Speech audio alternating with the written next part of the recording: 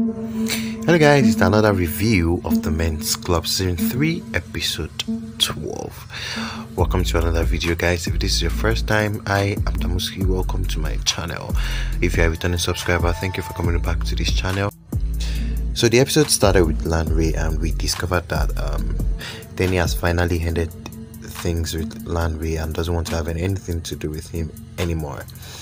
And then that is all for Lanre. Lanre did not really have a screen time. Oh yeah, he told Louis about his relationship, the relationship he had with Tenny, and Louis knows and he's kind of cool with it, though Lola is not cool with it, but he's not mad at him for it. Yeah, since he's no longer dating her and he wants it to remain like that.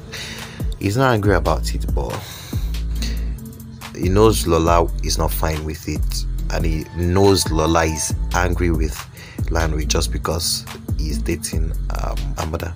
And about Tayo and Tiara has finally broken up. Tayo went to see Tiara at the rehab, and Tiara ended things with Tayo, and she discovered that Tayo is a trigger and doesn't want him around her anymore, because whenever he does things that hurt her, she goes back to taking drugs and all. She wants to end things with Tayo, and she hopes that when she gets well, they can, you know, try something out if he is still single and she's also single as well. And then Lola got angry, you know, the last time. In the last episode, we saw that Tony came to the house and tried to kiss Louis, but Louis told that video that he was just trying to, you know, copy all the things he see in movies and wanted to make it a little bit dramatic. That was why he did as if he wanted to kiss her, but wasn't going to kiss her. In those movies now, when like the character comes really close, and you don't like let her come close and just go like, you are stupid, you are. So Lola got mad at him and, you know, threw Louis out of our house. You know, she called the house their house, but now she told Louis that the house is her house, trying to claim ownership over the house.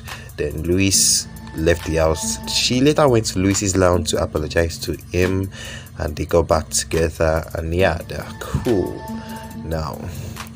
And then Aminu, the main cuckoo of this episode. Firstly, they started his part of the story with a good note in this episode. You know, he and Tumini are finally getting stronger, and he gave Tumini the key to his house and wants Tumini to move in with him. We thought everything was going on well. When I even saw the title of today's episode, Legacy, I knew something was going to happen, something was going to go wrong with Aminu's business. Then it turned out that Mohammed is back, and you know, he has been the one, maybe Aminu's secretary has been giving information about Aminu's new project to Mohammed. For those who don't know who Mohammed is Hadiza's ex fiance, the guy that beats Hadiza. You know, in season 2, Aminu helped Tayo and Tayo, yeah, to you know, Aminu went against Mohammed just because of Tayo and Hadiza, and now he's back to take revenge on Aminu. I don't understand. He's meant to go after Tayo. What is Aminu's business there? I really don't know why he's doing all he's doing, but yeah, he's back and he has been getting information about Aminu's tank farm from Aminu's secretary, and I don't even trust Aminu's secretary because Aminu was getting ready for the launch of the new company, and he took Tumini to his office to meet his father. And when he got there, Patrick came in and was trying to apologize to Aminu, and you know, Aminu wanted to send him out, but he told Aminu to listen to him, and he told Aminu no, he brought Mary with him, and he was like telling Mary to talk to Aminu and tell Aminu something. I don't know how he got to know that Mary has been giving information to Mohammed. I think Patrick knows about it because everything is a game. I feel he's still playing Aminu, because how did he know that Mary has been giving information to Mohammed? I feel he connived with Mohammed to get at Aminu because they both have a common enemy. Yeah, and I feel everything is just a game. So now Aminu's tank farm has been burnt to the ground. Yeah, Aminu has been sacked, has been fired by his father because his father is disappointed, and his money and everything gone. His tank farm too burnt. So he fired Aminu, and now Patrick is the CEO of the company. What he's been seeking for. Man, I don't even know what to do.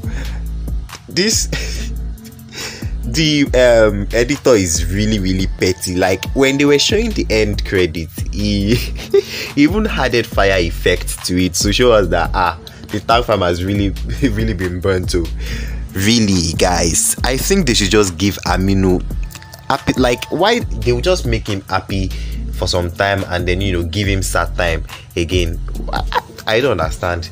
In season 2, he finally found love. He was with Tumini, and then Jasmine came in and scattered everything. They I don't even know what Aminu, that character, did to the writer of the script. I don't know, but then I feel it's just going to be fine. It's going to be fine. But that Mohammed, I don't know the reason why he's back. I don't know because that guy is a devil. While he was with Adiza never really enjoyed her life because he beats Adiza every single time. So now that he's back, I'm sure he's going to come for Tayo too as well, because Tayo and Adiza are still seeing each other, and he's still going to come back for Tayo as well, and also maybe Adiza. I don't know how this is going to end, and this is the 12th episode. Normally the season is meant to have like 13 episodes, so I don't know if next week would be the final episode or this season will have a longer episode than the usual ones. So yeah, my expectations for Tayo and Tiara, they are still going to come back together. They can't just kill their love like that. Or I don't know if the writer is trying to make Tayo and Adiza a thing. I don't know, but let's just see what is going to happen. And Lanre and Tenny too, I think they are going to still make up and get back together as well. And then Luis and Lola, Luis brought the idea of a wedding to Lola, yeah, and in the trailer we saw that they had a wedding, so we are still expecting that wedding, and in the next episode probably they will start the preparation and all of that. Yeah, so we are waiting for it. And Aminu, hey, now that everything has scattered and all, he said he insured it, and I feel maybe the insurance people are going to help him get everything back, get it back for him. I don't know, because they will have to investigate first to know the source of the damage that happened at the tank farm before they can get another one for him. I just hope that he stands up again, rises up again and be the strong Aminu that he has always been. I don't even want him to continue working in his father's company, maybe start his own business, try again. I'm sure Tumini is going to be there for him and help him. That is all for the review. What are your own expectations for the next episode? Drop them in the comment section. Yeah, if you haven't subscribed to this channel, click on the subscribe button, turn on post notification so as not to miss any of my videos. That is all for today. I will see you guys next time. Bye.